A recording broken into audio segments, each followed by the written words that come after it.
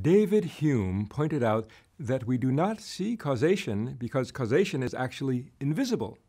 Causation is an inference and a perceptual construction based on assumptions about how successions of events are linked together in time. This point applies equally well to the kind of causation that we attribute to our own actions. Dan Wegner pointed out that we usually assume that our conscious feeling of willing or intending something to come to pass is the cause of that thing coming to pass if our consciously willing that event to happen precedes its happening and no other obvious alternative explanations lie in sight. But in this course, we've discussed the idea that the rooster's crowing does not cause the sun to rise even though it precedes it, because both are actually driven by a hidden variable. Namely, the rotation of the Earth causes dawn, which causes the rooster to crow, and the rotation of the Earth also leads to the later apparent rising of the sun above the horizon. Wegner argues that mental causation is also like this. Consciously willing event X to happen may appear to cause X to happen, but it's only apparent mental causation. According to Wegner, what's really going on is that a hidden variable, in this case preceding unconscious computations, cause both the conscious experience of willing an action and then also cause the later occurrence of that action.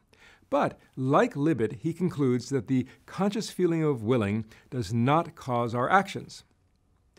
The majority of Wegner's evidence for his theory of apparent mental causation comes from studies where people subjectively experienced that they were the cause of an event when they in fact were not.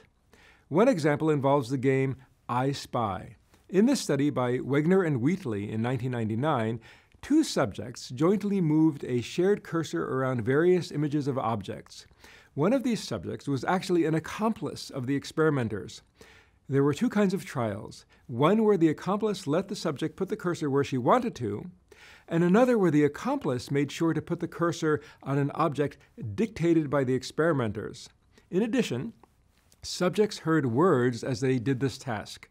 Once the cursor stopped, the participants had to rate how in control they felt of the placement of the cursor from I allowed the stop to happen, meaning I was not in control of its placement, all the way to I intended to stop on this object, meaning I was in full control of its placement. The key finding is that if subjects heard the word corresponding to the object where the cursor would land within a few seconds, in cases where the accomplice was in fact in full control of its final placement, subjects nonetheless had the illusory feeling of willing that they were at least somewhat in control of its final placement. Subjects are asked whether they believe that they in part caused an action, which they did not cause at all, and they say yes, they were in partial control of its placement, if they were primed by the name of the selected object. Wegner says this happens because the word made them think of that object prior to the cursor landing on it, so they feel that that thought led them to place the cursor there. This then counts as an illusion of will. One believes one caused something when one, in fact, did not. But just as the existence of visual illusions does not prove that all vision is an illusion, the existence of various illusions of willing does not prove that all willing is an illusion. In particular, Wegner's data suggests that people can have mistaken beliefs about their wills. But a belief about one's will is not the same as that which wills or intends to act. A belief about X is not X. An incorrect belief about one's causal powers does not mean that one lacks causal powers.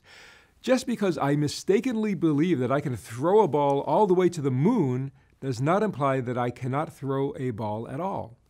People might have an efficacious will where their intentions affect future events even when they make incorrect attributions about their will, for example, believing that they caused something when they did not.